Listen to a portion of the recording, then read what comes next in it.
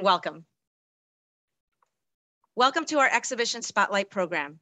Our journey with trees is inspired by our newest exhibit, Then and Now, 175 years on the Pentacrest, which honors the university's landmark anniversary. Among various themes of exploration, our webinar will kick off today exploring the evolution of our campus landscape and the important connections green spaces like these support health, wellness, culture, and community. The Pentacrest Museums serve to strengthen the vital role in the educational research and engagement missions of the university, enhancing the campus-wide focus on cultural and environmental diversity. Our journey with trees is not only significant to our health and well-being, but it's also serving to bring awareness and acknowledgement that the Pentacrest Museums and the University of Iowa stand on the native homelands of the Chippewa, the Iowa, the Kickapoo, Menominee, Miami, Missouri, Omaha, Osage, Oto, Ottawa, Ponca, Potawatomi, Meskwaki, Sauk, and Fox of the Mississippi and Iowa, the 3 affiliated tribes, and the Ho-Chunk Nations. The following tribal nations, Omaha Tribe of Nebraska of Iowa, the Ponca Tribe of Nebraska, Meskwaki, Sauk, and Fox of the Mississippi and Iowa, and the Ho-Chunk Nations continue to thrive in the state of Iowa, and we continue to acknowledge them. As an academic institution, it is our responsibility to acknowledge the sovereignty and the traditional territories of these tribal nations and the disposition that have allowed for the growth of these, the disposition that has allowed for the growth of this institution since 1847. Consistent with the university's commitment to diversity, equity, and inclusion, understanding the historical and current experiences of Native peoples will help inform the work we do, collectively as a university, to engage in building relationships through academic scholarship, collaborative partnerships, community service, enrollment, and retention efforts, acknowledging our past, our present, and future Native nations. To learn more about the land you stand on and become an advocate for this recognition, please visit the following sites that'll be in the chat. This exhibition program has been made possible through the hard work of staff and students at the Pentacrest Museums with support from partners in facilities management and human resources. I would be remiss if I didn't extend our gratitude to the Office of the Vice President of Research, which makes our museum work possible. It now gives me great pleasure to introduce you to our panel. Please help me welcome Andrew Dahl, University Iowa Urban Forestry Supervisor and Campus Arborist, who has dedicated over 22 years of award-winning service, providing supervision, care, and education to over 8,000 trees on campus. Megan Hammis is a certified health and wellness coach and serves as the University of Iowa Human Resources Senior Director of UI Wellness, leading initiatives that support the well-being of over 20,000 faculty and staff. I also welcome Suzanne Bartlett Hackenmiller, physician and author who is board certified in both OBGYN and integrative medicine and is a UI College of Medicine alumna. Today, Dr. Hackenmiller shares her personal experience with healing effects of time outdoors in nature and is a certified forest therapy guide. Finally, we're honored to have Luke Capello of the Meskwaki Food Sovereignty, serving as the ancestral farming manager who dedicates his time to engage in the education and sustainability of traditional Meskwaki farming, gathering, hunting, and fishing practices. Today, Mr. Capello will share in his relationship with trees as a celebrated farmer and wood carver. We welcome you all, and without further ado, Andy, please feel free to take the podium. Well, good day, everyone. Thank you for having all of us, Caroline. Appreciate it. Well, we'll get going. We're going to go in the time machine, so buckle up. We're going back to 1853 before computer glitches. We had this new thing called photography coming out. So this is one of the first photos of widely known as one of the first photos of the university, the old Capitol building. So this is 1853, and a lot of the early words written about the Pentacrest, or at this time the Capitol, was it just had a scattering of a few oak trees. These were left over from before the land was settled. So as we see in the 1860s, when the university had taken over, the Capitol had moved to Des Moines, I believe, in 1857. So this photo on your left is from 1869, and there's a lot of literature about how there was an effort to plant trees in the 1860s in a grid-like pattern, primarily elms. So we see on the left, 1869, you can see some of these trees coming in, starting to grow. And then on the right photo, I believe that dates from 1880. You can see them starting to mature.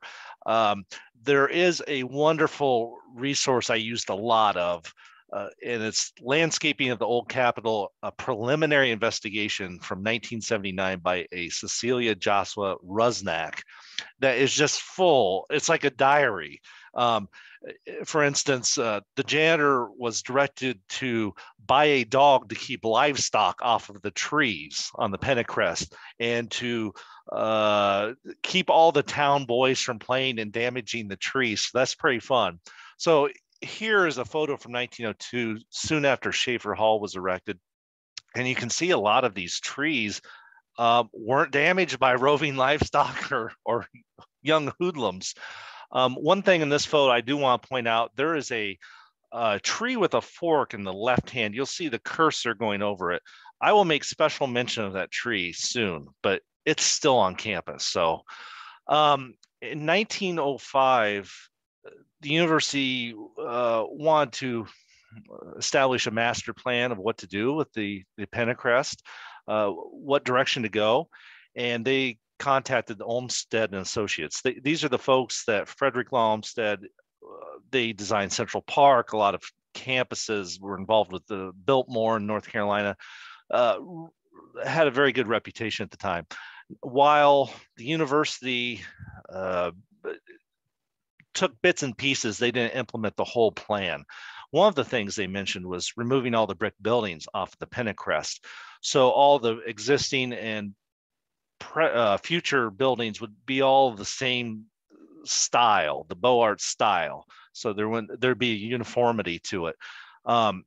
So one of the buildings they did not raise, they actually moved this. Some viewers may not know this. Calvin Hall, which is on Jefferson Street, used to be where McBride Hall is, where the Museum of Natural History is. It's just amazing to me. They held classes while they moved this building. You stand at the bottom of that and you're like, how in the world did they do this? So they moved that, and some of the other things that happened were some of the trees had to come down, unfortunately, in the process. And this was the pride of campus.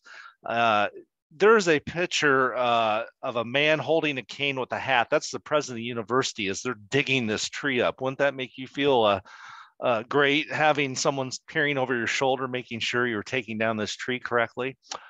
But they made a chair out of this. And I had heard about this over the years. And Josie Newman from the International Writers Center, I was visiting with her about planting some trees there. She goes, I think there's something you might like in the basement.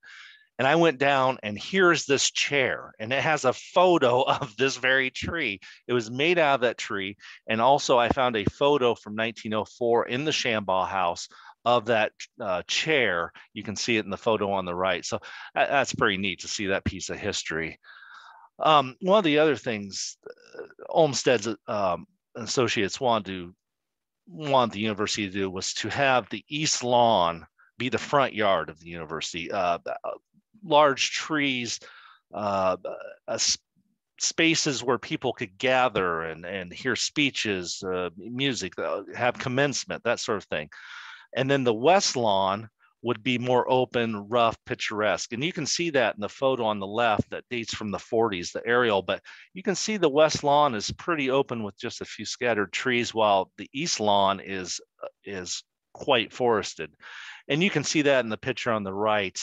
Also, those are some of the big trees that were planted in the 1860s, and those are primarily elms. Now we're going fast. Wow, that's a lot of years. We're to the present already. So are any of those trees left? People ask me, what's the oldest tree on the Pentacrest?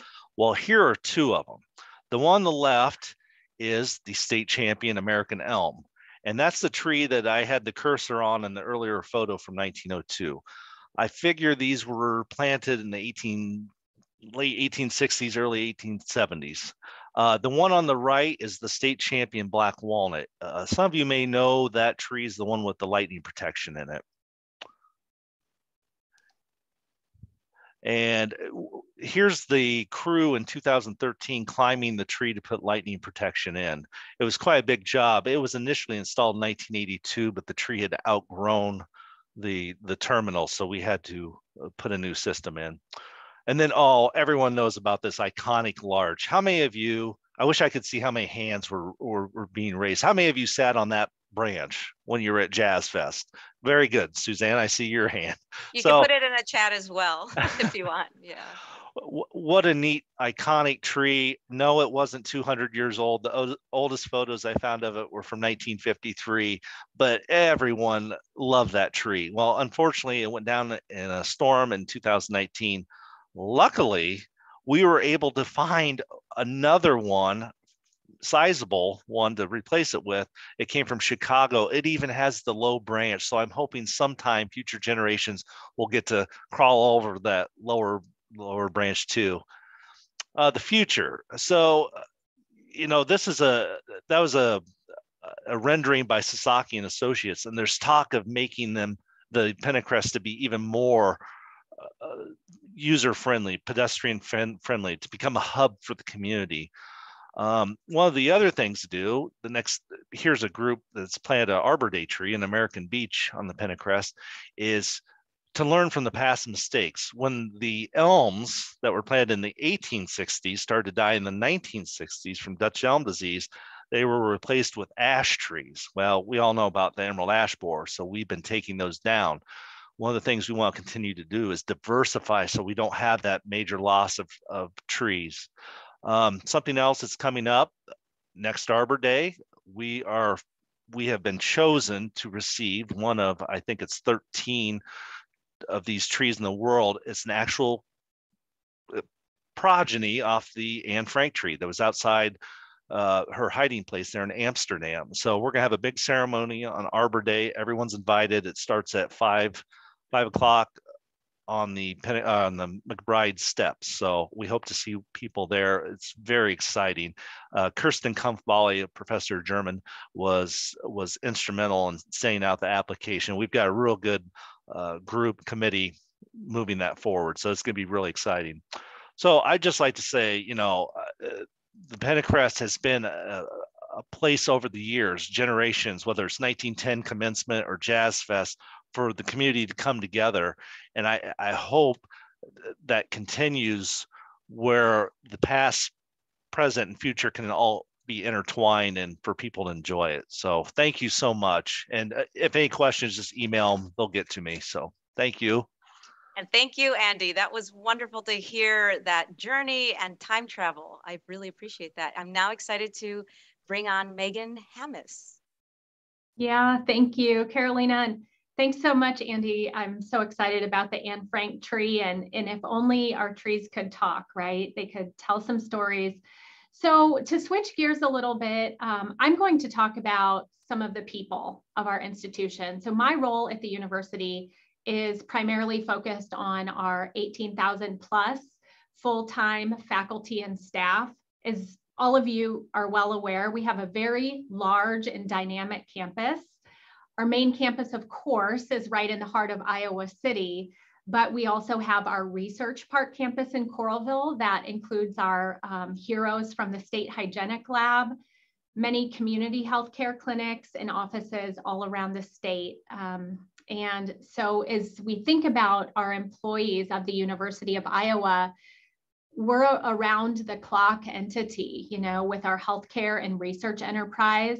We have over 100 buildings on our main campus alone. So Andy and his crew do an absolutely amazing job of taking care of many of our outdoor physical spaces. We have a lot of indoor spaces as well.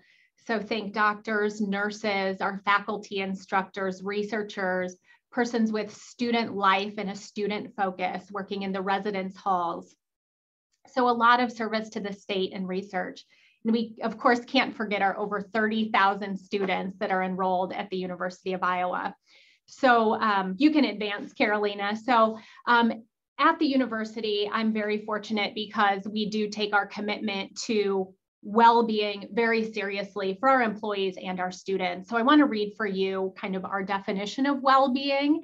that it's a process focused on lifelong learning that promotes and sustains optimal health, personal connectedness, meaningful experiences, and a purposeful life. So we want every one of our people to be able to show up as their best and authentic self every day when they come to work. So if you scan the QR code, or I think Liz will put it in the chat, you can kind of see the breadth of programs and services and messages that we provide to our employees. And well-being really encompasses anything that impacts how we're feeling, our relationships, the environment around us, our safety, physical health, our energy, and our mood. And some of the protective factors that can help us to thrive include strong social connections, being mindful, still, or present, preferably without the aid of an app or a screen, spending time outdoors, being physically active, nourishing our body with foods that give us energy. And the last 2 years have been extremely challenging. I haven't heard a single person say, wow, these past 2 years have been the best of my life, smooth sailing. Haven't heard a single person say that. We have some research that was collected on our campus by the UI College of Public Health's Healthier Workforce Center of the Midwest, where they surveyed University of Iowa employees 4 times from May 2020 to May 2021. And the survey results indicated a continued negative impact of the COVID pandemic on our employee well-being. Certain demographic groups are kind of appearing to be most impacted, although certainly all of us have been impacted. But the most impacted appear to be younger employees, parents of young children, and on-site clinical workers, specifically those in a healthcare setting. While these findings are for the University of Iowa employees, studies all around the country and the globe have kind of corroborated the same thing. The program that I work with, which is a part of University Human Resources Live Well, we've had an employee survey since 2006. And that's our personal health assessment survey, where we saw similar trends. So 2019, I consider that kind of the last maybe normal year that we've had. And then 2021, the last full year that we have data for, we have seen more stress, lower health behaviors in areas of physical activity, nutrition. We saw cigarette smoking increase for the first time since we've been measuring this. If you're looking at the graph, 1 percentage point you were like, oh, not a big deal, only 2%. But as we've said, over 18,000 full-time employees work at the university. So that actually means hundreds of people picking up one of the behaviors that we know is detrimental to our health and well-being. So positively, after kind of some doom and gloom data from the last 2 years, and Carolina, you can advance. We know that the last 2 years have been hard, but we all hold so much hope, as Andy articulated with a couple of weeks, or next Friday, we have the planting of this Anne Frank tree on campus. I think this quote can serve as a compass for bouncing forward in a positive and productive fashion, taking care of ourselves so that we can do our important work of caring for others, as I think where we're at right now in preparation to bounce forward. So with that, I can turn it over to Suzanne. All right. Well, thank you, Megan. Oh, I didn't know this photo was coming up. I love it. What a great segue to what I'm speaking about. Thank you, Andy and Megan both. So Carolina asked me to join you to talk about nature and forest therapy and the health benefits of time spent in nature. And so I decided to use this tree as my first slide, because as you look up into this tree, you see this gorgeous, beautiful specimen. But it's really important to notice the bottom of the tree, because this is a city tree. And this is a photo that I took in Oregon. And we often forget that we can derive tremendous health benefits from spending time among trees that are in our midst, that are city trees, that are trees of the Pentacrest. So that was why I chose this photo. And you can go to the next slide. Carolina also asked me to share a little bit of my background and how I came to be an OBGYN graduate of the College of Medicine at the University of Iowa, very conventionally minded physician who now is prescribing nature to my patients. And So this is a photo taken back in 2011 of my family. And these are my two kids who are now 19 and 21. And my husband, Dave, was diagnosed with stage 4 lung cancer in 2008 and subsequently passed away in 2012. My son deals with autism. And these are the kinds of things that made me ask questions about what we're doing in conventional medicine. They motivated me to study integrative medicine, which combines alternative and complementary approaches with conventional medicine. And so I did a fellowship through the University of Arizona and learned a lot more about the other ways we can support people, our patients, my family, ourselves. I studied herbal medicine for a few more years after that, and you can go to the next slide. And then after my husband passed away, I found that my personal healing took place outdoors in nature. At first, it was all about the adrenaline rush, mountain biking, trail running. I had to be moving all the time. And then soon recognized the need to find balance for myself and for my own healing. I learned in about 2015 about this concept of forest bathing. And I'll talk a little bit more about this in a moment. And you can actually go back for a sec. So a couple of the pictures on this other slide are this act of forest bathing, including a tea ceremony there. And the picture of the lower left is my current husband, Joe, was never going to get married again, but life happens. And so these are some photos of forest bathing and outdoor adventure, and the fact that we can find healing in all kinds of different ways of using space outdoors. So now you can go to the next one. So like I said, I learned of this concept of forest bathing, which is a translation from the Japanese term shinrin-yoku, literally translates to forest bathing. And it's this idea of just slowing down in nature, taking it in through the various senses in a very mindful way. We also encourage the experience of awe and wonder, which is what separates forest bathing from a true mindfulness practice, but it's all about slowing down and just taking it in. It's something that you can do with a certified guide. As Carolina mentioned, I am certified as a forest therapy guide, and now we have a number of them in the state of Iowa and also all around the country. So you can go to the next slide. It's been found in a number of studies, and I won't go through all of this right now, but this practice of forest bathing has numerous effects on human health in terms of lowering cholesterol, lowering blood pressure. It's been found to even help our immune system, and numerous studies have looked at the mental health effects of spending time out in nature in this way. You can go on to the next one. I wanted to just show a few photos of forest bathing because it can look all kinds of different ways. You can see the lower picture is on a paved sidewalk down in Honey Creek at Honey Creek Resort in southern Iowa. And just the fact that it may not always look like you would think in a deep forest, it can be done anywhere. You can move to the next slide. In fact, we've done forest bathing in kayaks and combined it with all kinds of different forms of outdoor adventure. You can go to the next slide. So one of the interesting things, I'm just going to talk about some of the studies that have found ways in which time in nature is healing, because I think it so connects with what Megan was talking about and what we're trying, I think, worldwide now, post or intra-pandemic, to figure out how to manage ourselves after what we've all gone through. And so one of these is this notion of the phytoncides. And phytoncides are chemicals emitted from the essential oils in plants, especially coniferous trees.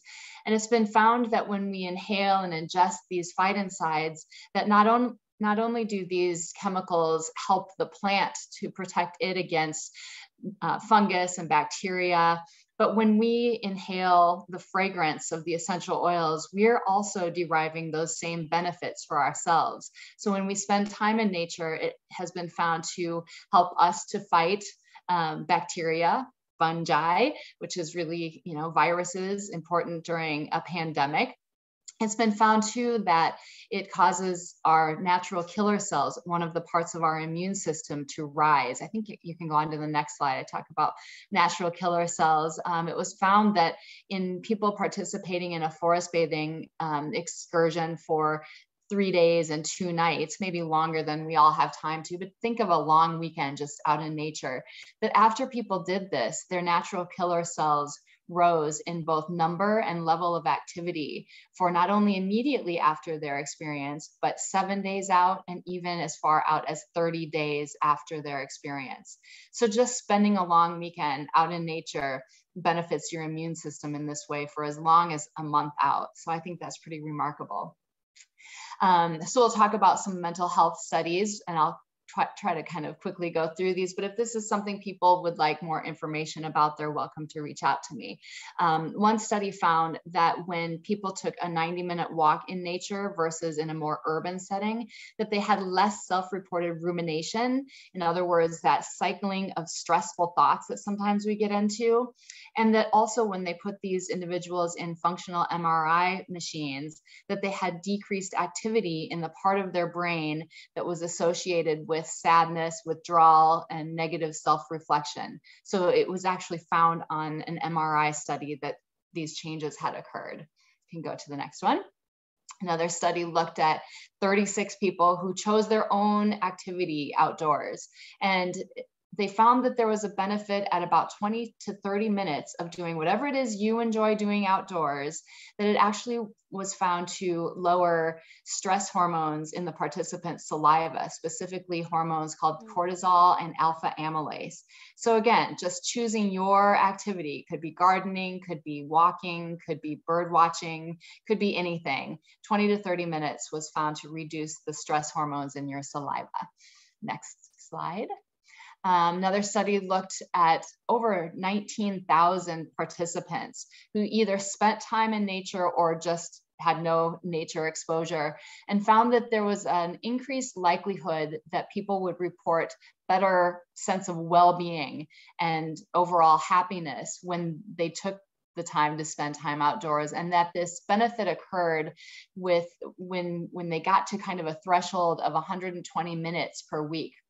They found that they could continue to raise the threshold up to 200 to 300 minutes per week and not have any additional gain. So there's a sweet spot. About 120 minutes per week of nature exposure has benefits on your overall well-being. Next slide. And this is one of my favorite studies because it's so simple. This took place on a college bench, and this is the exact bench that was used in the study. And they had college students take 5 minutes sitting on this bench, detached, disconnected from their devices for just 5 minutes, as opposed to controls who sat in a windowless laboratory. And for the 5 minutes, for the participants who spent 5 minutes on this bench outdoors in a park, similar to on a bench near the Pentacrest, that these people had a statistically significant improvement in overall positive emotions. When they repeated this study and increased the duration of time to 15 minutes, they found no increased benefit over just 5 minutes disconnected from your devices, sitting on a bench outdoors. And next slide. So those are a quick overview of some of my more favorite studies, particularly ones looking at mental health. But I think it's so applicable to us in this time globally that nature is confirming, science is confirming that time spent in nature really is healing both to our physical and our mental health. And it's so simple. It could be 20 minutes a day. It could be shooting for that 120 minutes per week, or if nothing else, just trying to find 5 minutes to carve out of your day to spend time outdoors. Thank you, Suzanne. And this is wonderful because it's so attainable, which is really, really helpful. Thank you so much for all that wonderful information. And we'll also share that Suzanne has written a book called Forest Bathing, which you see here, and is available at the museum and at Prairie Lights. Thank you, Carolina. And now we get to slow it down with Luke. So thank you. Thank you. Luke, it's all you.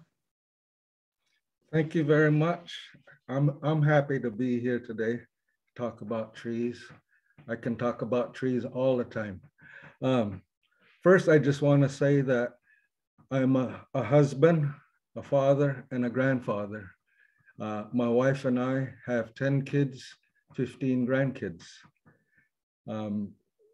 We are from the Meskwaki tribe here in Iowa. Our people have been here a long time, since before Iowa was a state, and started coming here before the United States was a country. The first thing we can talk about is my job and what my coworkers and I do every year for food sovereignty. Every year, we have interns that come work with us for about 6 months. And we have 4 getting ready to come on very soon, probably in a couple weeks. And this picture you see here is one of our smallest gardens. It's about 30 feet by 60 feet. And that's our demonstration garden. And what we grow are our native heirloom corn, beans, and squash.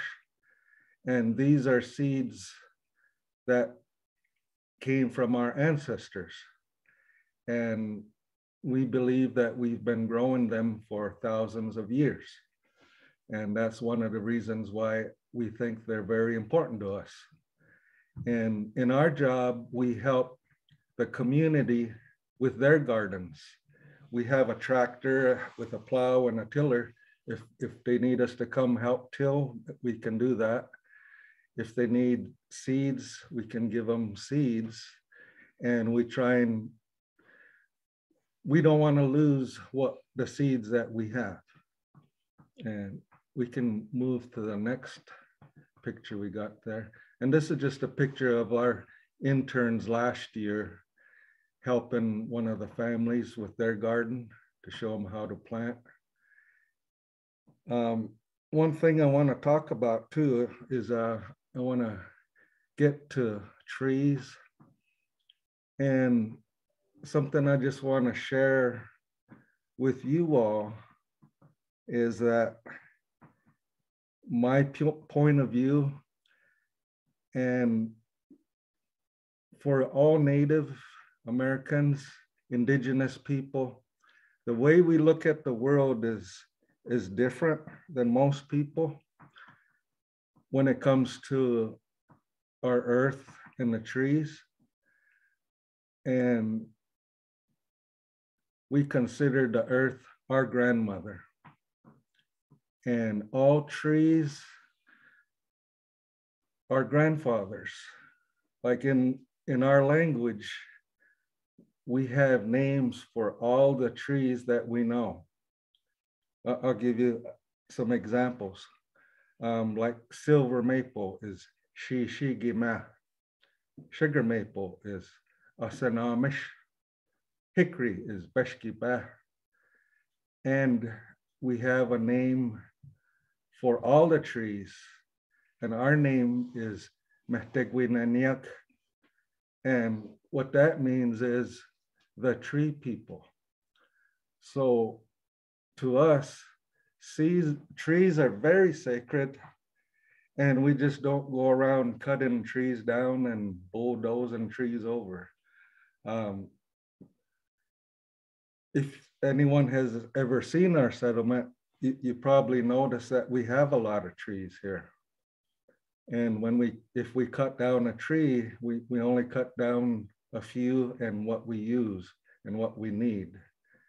And before we cut a tree, we give tobacco to that tree, to the spirit of that tree, who is our grandfather. Let's move to, I think we have a video to share. And this video is our interns. And this is when we were out in the timber.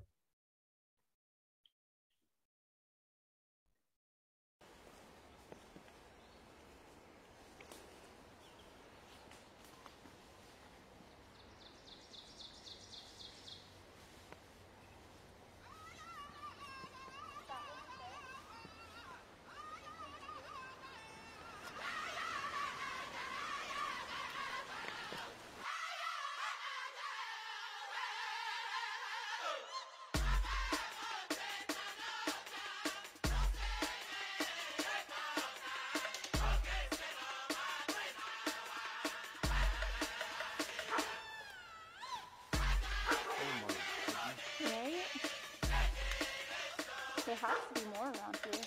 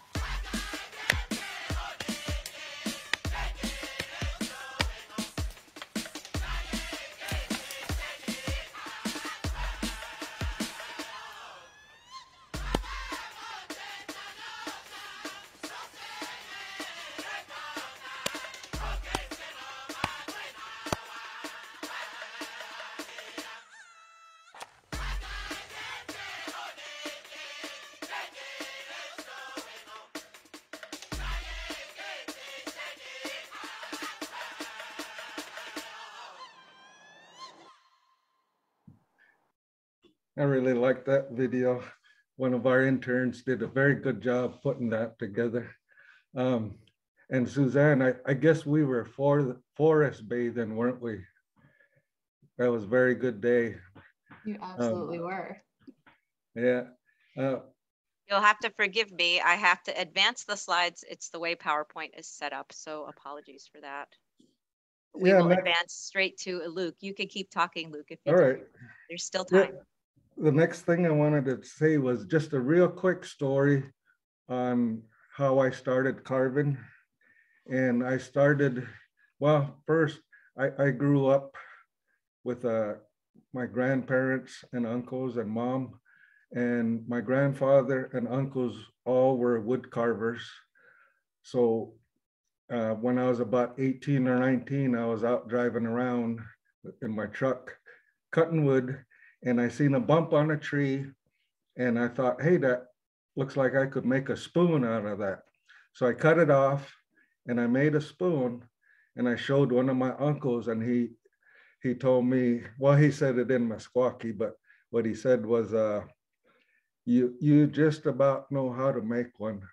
And what he suggested was that a man I used to know who's gone now, his name is Arthur Blackcloud. He was a well-known master carver, master wood carver. He suggested that I go to Art and have him teach me the right way. So about a week later, my uncle told me, hey, I talked to Art. He said for you to come on over. So I went to his house and picked him up. We went out and we cut some wood, some box elder, and he showed me how he carved a spoon, and he was taught by his father. I started carving since it was in the late 1970s. And in this picture, I'm holding two bowls that are made from box elder. And those spoons that are in those were from the same tree, so they kind of match. And what we cut is for bowls are usually storm damaged trees. And right now we have many of them from that derecho we had in 2020. So most of the wood we use is from that storm. And this past winter, I've been working with a couple younger men from here, and I'm working with them on carving bowls and spoons. You could move to the next picture. Yeah, the gentleman on the left sitting there with his son and some of the bowls he made. And then on the right is my other friend, Miles, with some of the ladles and spoons and cooking paddles that he made. So right now, both of those guys are carving, and they have orders from people for more stuff. And these bowls and spoons are very important to us because we still use them here. We use them for our ceremonies. And this is an art form that goes back, way back. And I've tried to find other wood carvers from other tribes, and I haven't found any. It's almost like a lost art, but we're keeping it here. And I think that's about all I can say for now. Thank you very much. Thank you, Luke. I must say that all these personal stories, both from you, Suzanne, Andy, you do so much for our communities, so much. And I think a lot of people take for granted, but with the help of all of our partners here, like Megan, we're hoping to spread the word more that people should take advantage, even if it's 5 minutes, as Suzanne suggested, to be among nature for whatever reason, but that it is helpful and it's a way to connect. So thank you all. And Luke, for ending on that in terms of the meaning behind our relationship with trees. There is, we will have, and as long as we can keep them, as this quote says, society is defined not only by what it creates, but what it refuses to destroy. We have to refuse to destroy. I want to share some call to action items that and invitations to the public that you are welcome to participate and engage, both here at the University of Iowa and beyond, and in support of conservation, in support of our trees. I'm holding tree talks, tree walks on the Pentacrest, and it's a wonderful opportunity on the lunch hour on any given day. My hope is that we will launch this Friday, pending the weather, this Friday, rain or shine, but if it is thundering, we will provide a new date to look out for. So please pay attention to our social media channels for that. We also have a wonderful website, which it will be, this will all be provided in the chat for you from our landscape services. So this would be Andy's realm. This is all the different initiatives that Andy and his team and in landscape services supports, including a tree inventory app. You can see exactly what tree is planted, how old they are, what they're called on this app, amongst other things that you can learn about our arboretum, because the University of Iowa is an official arboretum. And as Megan mentioned, there are different ways that people on campus, staff and the Wellness Center can connect audiences with the different green spaces throughout, including some of our tree stops from the tree tour. And that's through the scavenger hunt. For staff, please look out for the Live Well newsletter, which I've also put a link to in the chat. And finally, and additionally, I want to add that if you want to learn more about Luke's amazing work and his team at the Meskwaki Food Sovereignty, I've provided 2 links, one to the Facebook page, which you are welcome to like, join, support, and the website, the official website of the Meskwaki Nation Sauk and Fox Tribe of the Mississippi in Iowa. Please check them out. There's a lot of wonderful information and history and current initiatives that the Meskwaki Nation supports and is highly engaged in. And of course, that I mentioned before, Suzanne, our honored guest and alumna, has a wonderful book that I highly recommend, especially if you've enjoyed hearing what she had to say today. She has a book out, which is at the University of Iowa Museum of Natural History shop, and also at Prairie Lights right here in downtown Iowa. And if you're not, if that's not available, you can look online. You can order those as well. And finally, I'd like to mention that our story and history and connection with trees and forestry and conservation is not one that is to any one particular group or majority, but many people are supporting. And there are a lot of wonderful, even people from minority groups that are very much involved in, including many indigenous nations, in support of conservation and the rights to land, to water, the rights to help share in conservation efforts for all communities, including for African-American communities. The Outdoor Afro is a highly recommended site to support and engage in. If you're curious, Wings of America supports Native youth in learning about tree conservation and other forms of conservation. And Corazon Latino is also a wonderful organization to look into, which Suzanne actually recommended in her book, and you can read more about that as well. I want to provide the opportunity now for anyone to ask questions. We have about 10 minutes, and I'm going to stop sharing now and allow audiences to ask questions in our Q&A. We have about 10 minutes, which is great. And thank you so much, especially for hanging on in there when I had some technical difficulties in the beginning. I'm very appreciative of your patience, and I'm so glad we were able to begin again, and everyone was on time. It was wonderful, so thank you.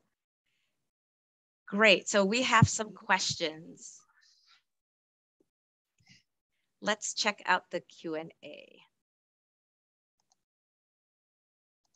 Oh, and if anybody has questions, if you haven't, you can submit, you can submit your questions in the chat. And you can also submit it in the Q&A. We'll be paying attention to those. Okay, so we have a question for Andy. What is lightning protection? Oh, it's a series of wires and terminals that we install in the tree to a ground out in the lawn to prevent the tree from being struck by lightning.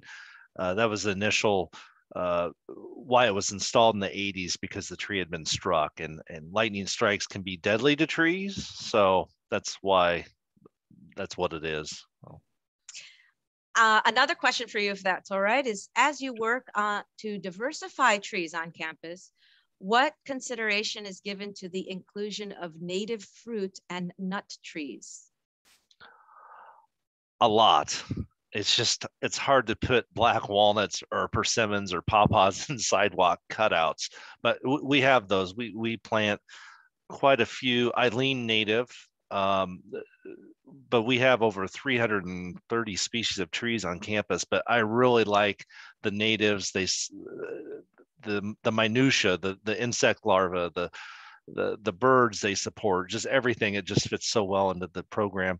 We do have an orchard out near the tennis center with some native fruits. We have some pecans, pawpaws, persimmons there, as well as apples, chestnuts, some of the more common things.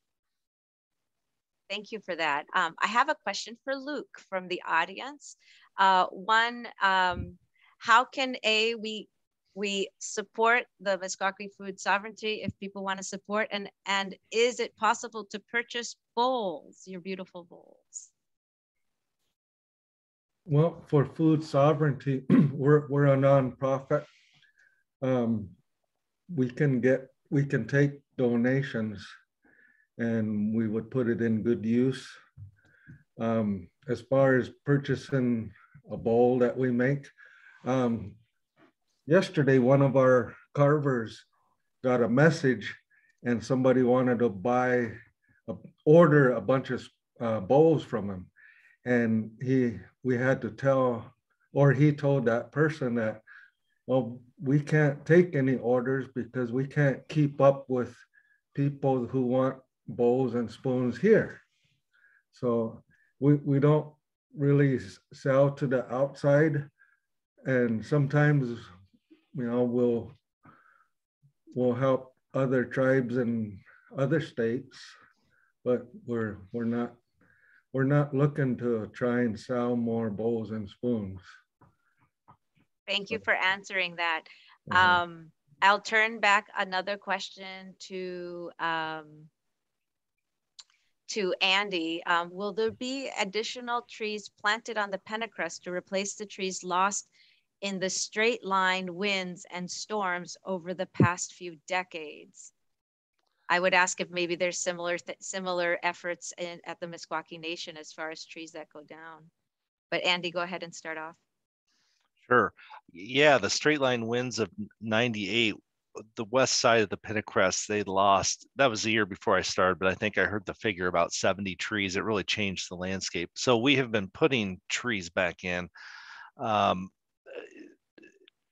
going to continue to diversify. We have a lot of different species. We don't have the whole perimeter of the tree of the Pentacrest lined with the same species of trees. We've learned from the past mistakes of nothing but elms or nothing but ashes. So I think there's about 100 different species of trees and shrubs on the Pentacrest. I can't remember, I should look this up, the number of trees that we planted there in the last 20 years, but it's in the hundreds. So they're small now, but they'll keep growing. Great. And actually, Andy, you had an interesting question to Luke about deer.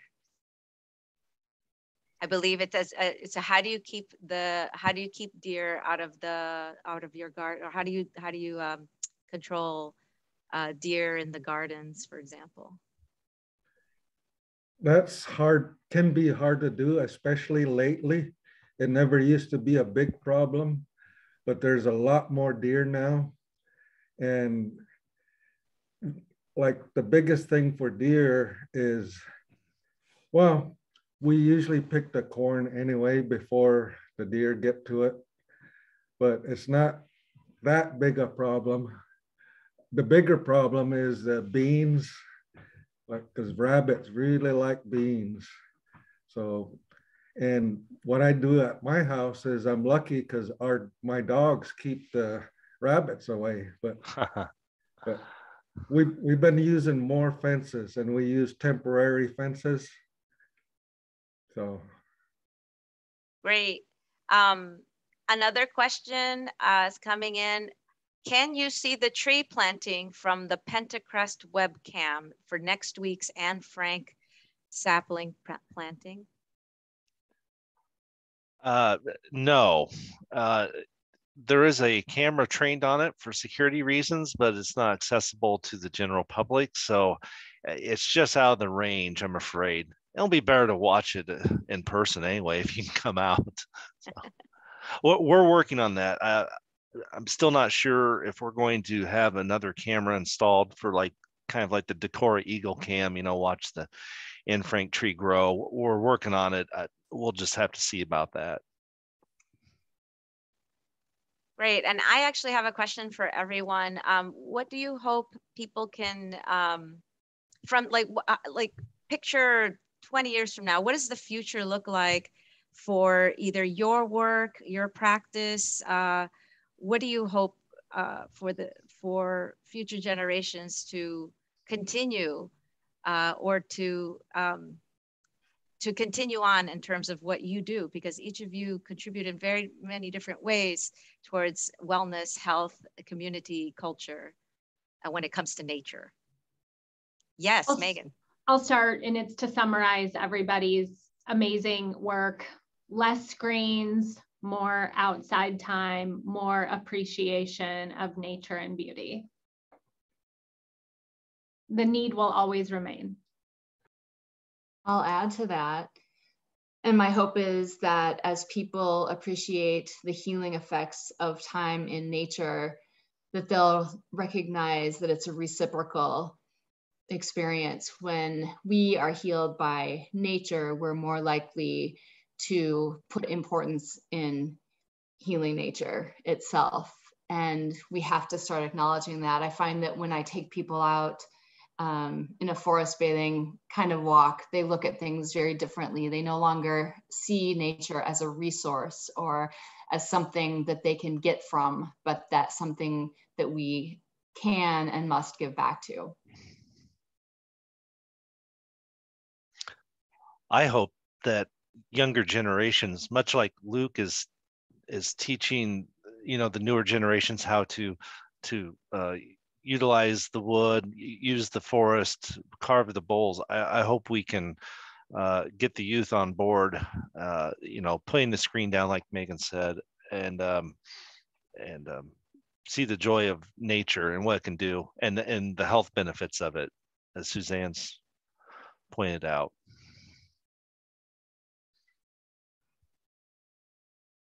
And no ash trees. I hope to see more people like protecting trees and not using bulldozers to put them in a pile and burn them. I think we need more trees in Iowa, and especially along creeks and rivers. And you know, the birds and the animals need a place too. And we like picking mushrooms. We need trees, you know. And I hope that more young people get interested in carving and growing their own gardens. Thank you. Those are wonderful, wonderful. Thank you very much collectively. Those are wonderful messages and ways, and we provided, and we'll follow up with this recording for registrants. We'll follow up with these resources once the video is ready to be shared out. Additionally, you've found different ways that you can participate in both tree walks or yourself at home. Get Suzanne's book or similar resources at our library and also at Prairie Lights.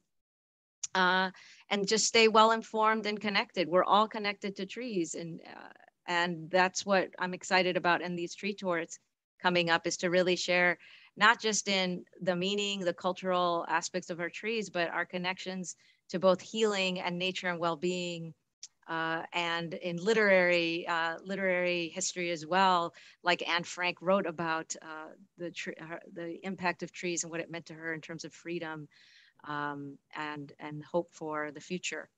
So with that, I want to thank everyone on this panel. We'll see you next week. For those that want to attend the tree planting, we'll see you hopefully either this Friday or in an announced, we will announce if we need to reschedule our tree tours. And of course, the websites to support everyone on this panel in their work. So thanks again, and we appreciate you. May now exit the webinar at this time.